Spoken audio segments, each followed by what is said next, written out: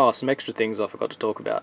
To vary the flashing frequency to taste, you can obviously change the capacitor value. Bigger capacitors take longer to charge up for the same input current. You can decrease the resistor values to make it go faster, or increase it to make it go slower. You can see here I've used quite large values. Having the MOSFET enables you to use very large values, which reduces the quiescent current while the thing's charging up.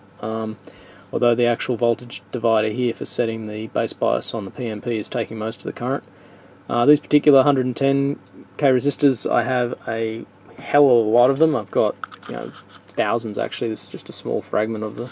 I use them in the 555 contest because I have so many of them. Also, they're green, which is always a good thing for everything Christmas related. Similarly, I chose the 1k because it was an appropriate value, and also because it's green. So if I'm probably going to build these things dead bug, or just point to point, and actually using the components as part of the colour of the device is always kind of cute.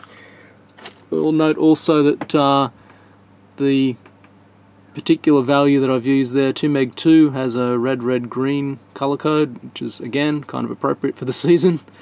It is kind of important that the oscillators have their own LED and resistor, otherwise injection locking will be a lot bigger of a problem for you. What else? Oh yeah. If you do build them with a BJT, you'll find that this 10 meg resistor here is quite large. In fact, if you touch this with your finger, or touch most parts of the circuits, because it's such a high impedance circuit, you'll upset it. That can be both a feature and not a feature, depending on what you want. You can have a touch sensitive one, so that when you touch parts of it, the hum on your body, or for example, I think I can probably do it here. You can see the hum on my body is making the LEDs come on, and they're actually, I can almost see the blinking because of the flicker fusion frequency. I'm kind of awake today, and I can almost see 50 Hertz, or depending on how strongly you couple to it, you might just be getting over the edge. If that's a problem, you can obviously use smaller values. It will change the discharge pulse width a little bit because it's part of the discharge circuit. In the BJT case, this will be about 1 kiloohm or 2 or 3 kiloohms, just to essentially control the discharge. It's very forgiving. The actual values aren't that critical. The base voltage shouldn't be too high or too low. It should be a reasonable value. You can get quite close to the actual supply rail before the thing won't oscillate anymore. You can use a pot if you like. Stick a pot in here and vary it until you get a rate and a voltage that you're happy with. But just in the middle's fine. These resistors can probably be a bit larger. It depends on the gain of the PNP. I mean, this is just a 2N3906. Again, it's not critical at all. You can pretty much use whatever bench sweepings you happen to have lying around, and it will work.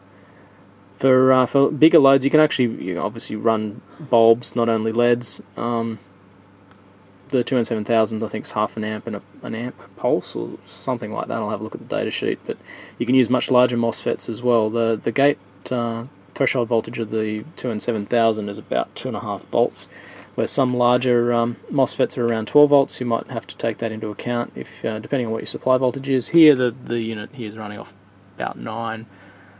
You can see if I vary the voltage, in fact it's more obvious on the oscillators, it gets a little bit faster and obviously a lot brighter because I'm not changing the current limiting resistance. That's running off about 20 volts now, and if I lower it, they get dimmer and the whole thing stops around about 5 volts. Yeah, no, about 3 volts. So it's not particularly picky. It can run off just about anything. It can also have very large delays with very large capacitors. It's particularly good with the MOSFET because you can use very high resistance values and it pulls almost no current until it actually flashes. You can build one of these things and sit it on the shelf, and it'll run most of the year if it's not flashing very often or the current pulses are quite small. Alright, have fun. They're great circuits. They're useful for lots and lots of different things. You can adjust the duty cycle of the different components, which is quite useful. You can run them, you can generate audio, you can generate RF with them, lots of different things. This particular configuration is a little bit more likely to work in all conditions than the ones that we've seen in other episodes where I've just got the directly connected, like an SCR complementary pair. So they're having the extra load resistor and the resistor in here makes it much more likely to oscillate if you've chosen just random values. But again, Ohm's law is your friend. Nothing particularly important. Just remember that these diodes do take about 0.65 volts, but at very low currents they don't, so that the threshold voltage will not be it might be closer to 0.3 or 0.4 before there's enough regeneration in the circuit to slam it on quite quickly. That's really all there is to it.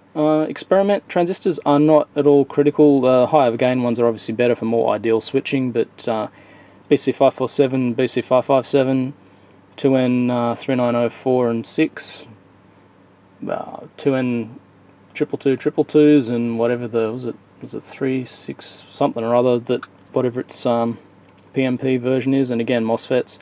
Flip the circuit upside down, swap the devices around. It's not at all critical. Just grab whatever you've got and it will probably work. Just be aware of the current ratings and you don't fry anything. Alrighty, have fun.